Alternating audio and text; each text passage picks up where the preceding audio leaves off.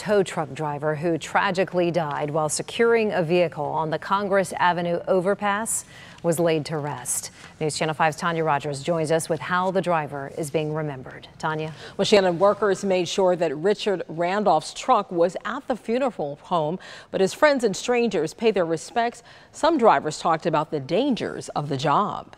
Paying their respects and celebrating the life of 69-year-old Richard Randolph, a tow truck driver. He planned to retire soon. This is very, very sad. Fellow tow truck drivers from near and afar came to Boca Raton to show their support for Richard's widow, Judy. Richard died last week when he fell from the Congress Avenue overpass.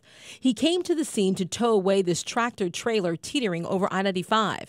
For everyone here, Richard's death is a sobering reminder they have a dangerous job. When you come home every day, it's a safer day for you because it's towing the seat. You never know what's going to happen. Drivers told me story after story through the years, friends injured trying to tow a vehicle. It's so far, and I've been in business for 20-some years, and it's been 4 hits in my drivers. I enjoy every moment of it. It's very dangerous and it's part of the job. As they say goodbye to one of their own, they also share a clear message.